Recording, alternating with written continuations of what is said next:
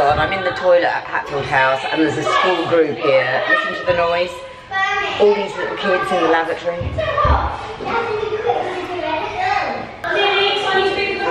Oh, this is the downside of a period house, isn't it?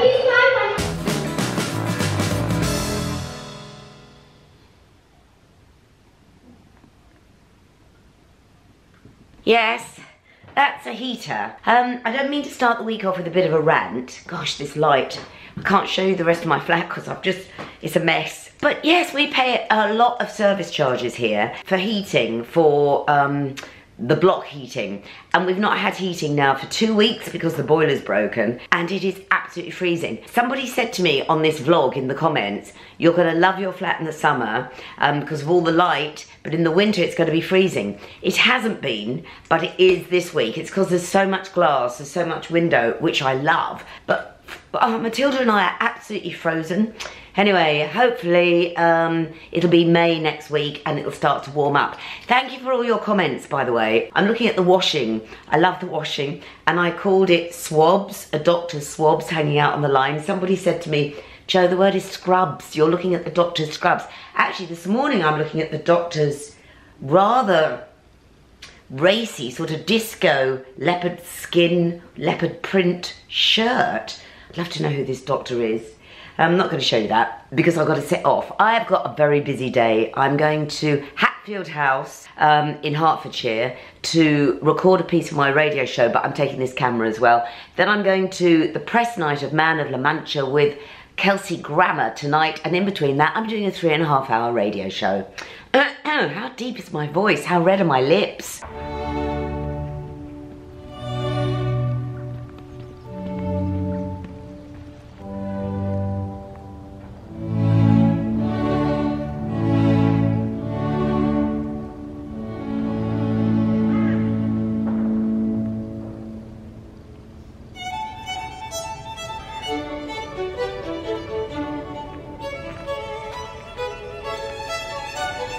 Well, this is pretty impressive, isn't it? I'm at Hatfield House to do...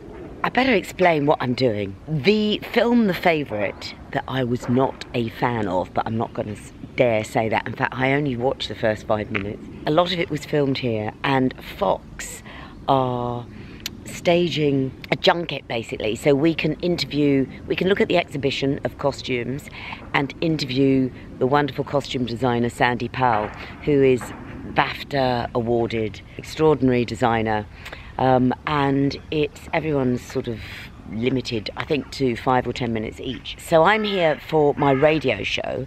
I've got here early because I then have to head back into the centre of London, so I get back in time, and I'm miles away. If you're not familiar, I'm in Hertfordshire, I think. But this is beautiful. It's early morning. I'm an hour early so that I can walk Matilda. But I'm just going to show you very quickly.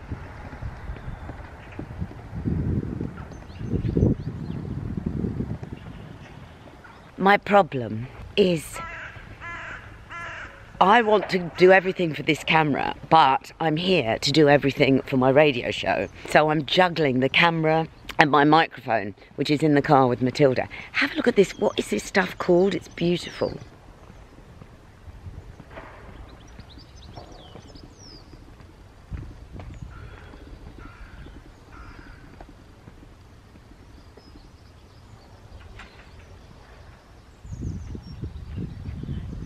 Absolutely beautiful. I mean, if it wasn't for the white van, this would be perfect. People are arriving, so I better get my crap together.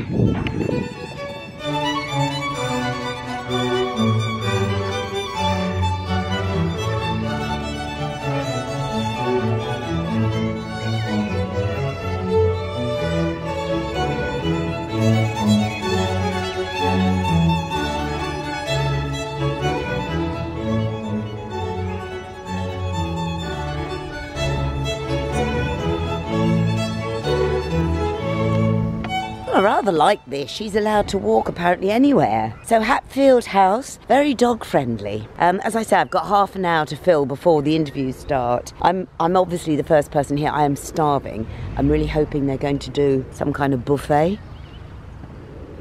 Who knows? Often these things, the best bit is the food.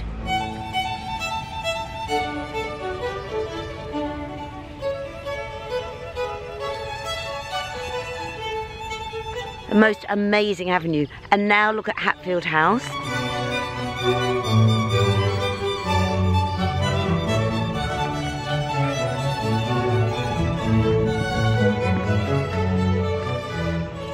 So this is a great hall, and obviously all of you will recognise this from the movie.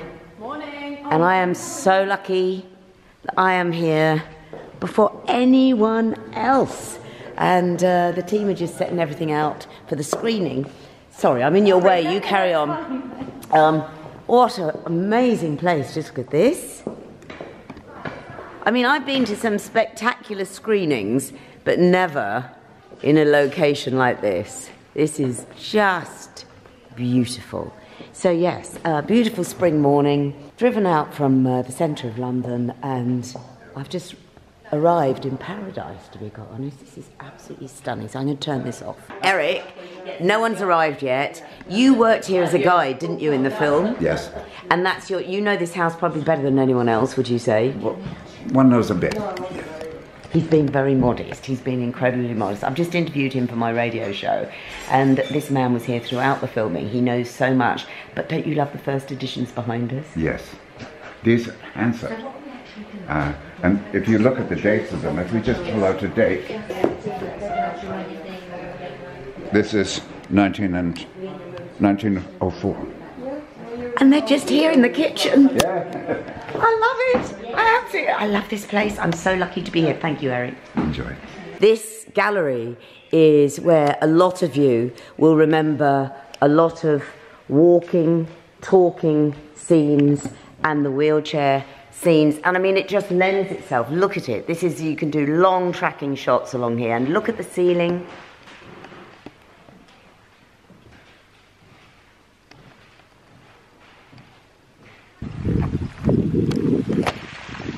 Well, can I say, that was one of the nicest interviews I've ever done. I didn't film interviewing Sandy Powell. You've got to listen to my radio show. She's the costume designer, and if you go to BBC Sounds, you'll find the interview. I literally, I'm done and dusted. I'm going home before any of the other media have even got here. And they gave me my own private tour. They gave me breakfast, and they gave me the first interview with Sandy Powell.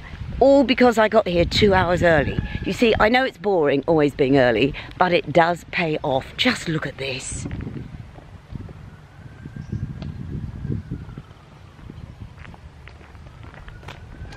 So that's me. I'm heading off now, back to work. What a lovely morning. I've just been recognised. I love being recognised. I'm not arrogant, I have no ego. But this amazing woman came up to me and said, "Are you Joe Good?" I thought I was being told off. Hello. Hi, I'm Liz and I work at Hatfield. We have the Living History today, which is when the schools come and everyone is dressed up in character, and so they sort of live the actual time of history. And today we have Henry VIII and we have Elizabeth in the afternoon, because Elizabeth was actually educated here. Yes, so I hear. So, but I've also heard, what's this called, this plant? Oh, the wisteria. The wisteria's fake. No. Well, no, it's not fake. It's not actually. It's not fake, but it's not. It hasn't grown here. This was brought in for the film. Oh, Did you know that? You didn't know? Yeah, they just told me. For the really? For the film, well, they brought. Didn't know. Yeah, I mean, there is always wisteria There's here. always been wisteria here. But it's no one's wisteria. Is this? This is dying off because it's been brought in. Oh. See, I told you something, Liz. You well, didn't... that is actually. You always tell me something every time I listen to your programme. Do you listen every day? Yes, I do. I love Radio London. You and Robert Elms. Yeah. Are my Oh my God, Robert Elms. And Vanessa, of course. Yeah. And Vanessa.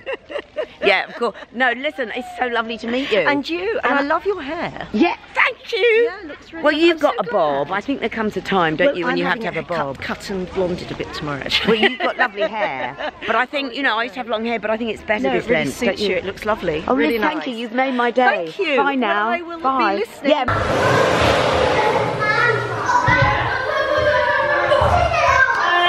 Oh my God, I'm in the toilet at Hatfield House and there's a school group here. Listen to the noise.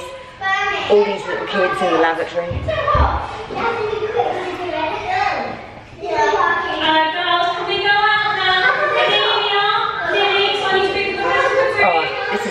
downside of a period house, isn't it? No, it's not. Amelia, dry your hands out so I can bring this lady.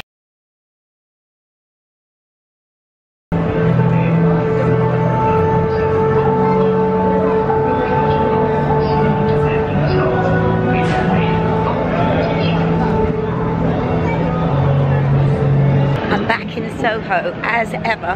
What a day. It's been an amazing day actually. Started off, oh there's Mickey. Hello Mickey. Hello.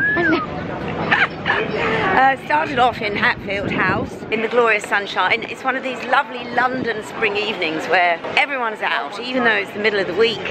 Everyone is out, and I'm in Chinatown and I'm late as ever because it is the press night of Man of La Mancha, and I'm meeting my friend Angela, the casting director, and I'm late, but really looking forward to it. Looking forward to it because Kelsey Grammer is in it and my friend Cassidy Jensen. Anyway, I'm going to turn this off and run.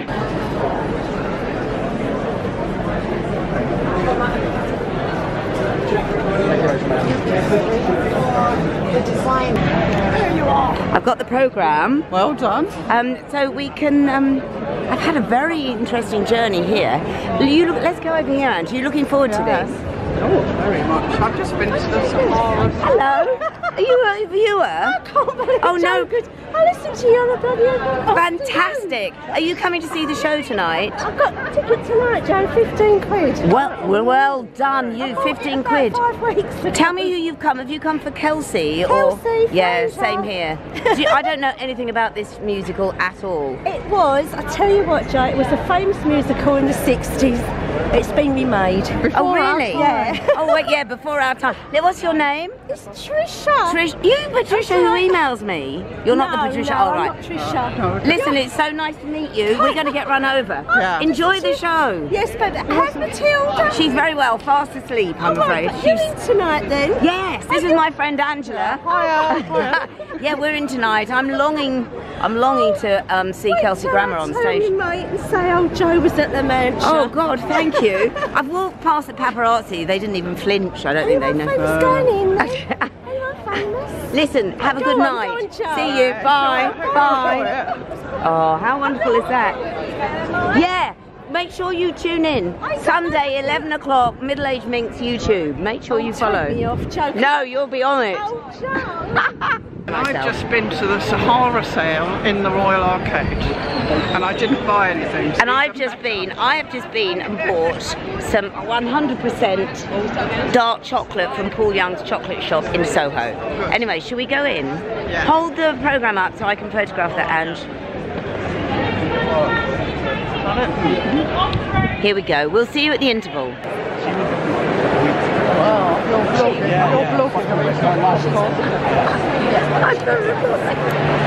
Well, Angela and I, all the everyone's here who should be here, and everyone in the business is here. Good. Point a few of them out. Barry Burnett was Larry Burnett. David Greenwald and Steve. These are big people in the music Jan world. Evans and Robbie. Jan Evans and Robbie. These Cassidy Jensen isn't on stage tonight because she's behind us. No sign of Chris Biggins. No, Christopher Biggins will arrive when everyone is seated because it's no first night without Christopher Biggins. No.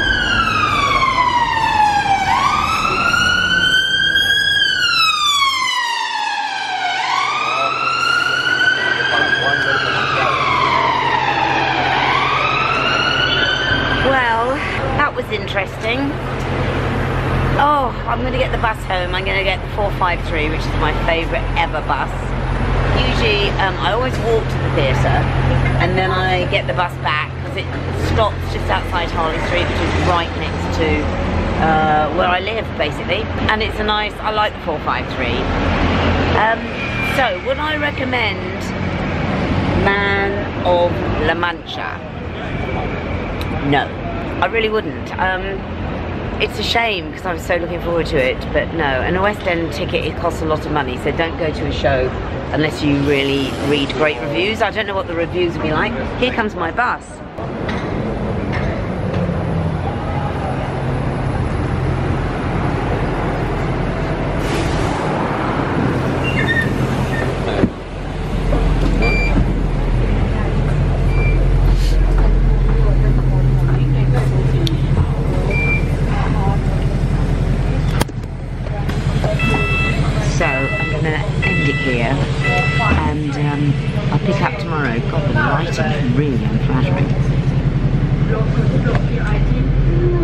no, it's just, what is it you've just given me? Oh, so this package came from, well, I'm not sure, but it was already open, so they screened it. Right.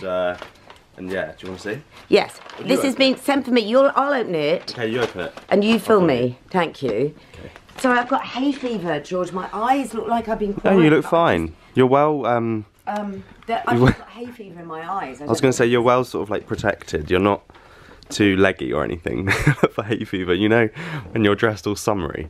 And it makes... I'm not too leggy. What strange. Do only leggy people get hay fever?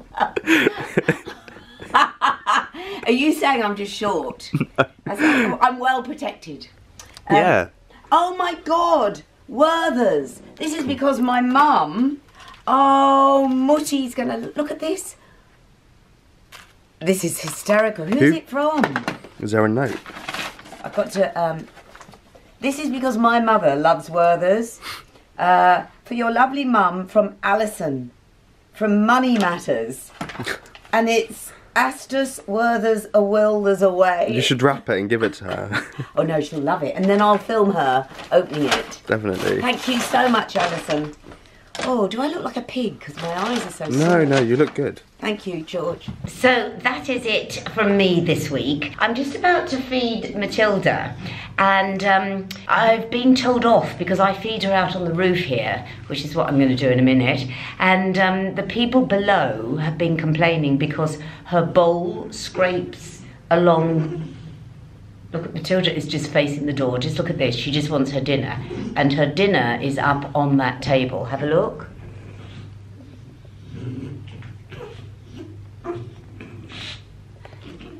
She's shaking.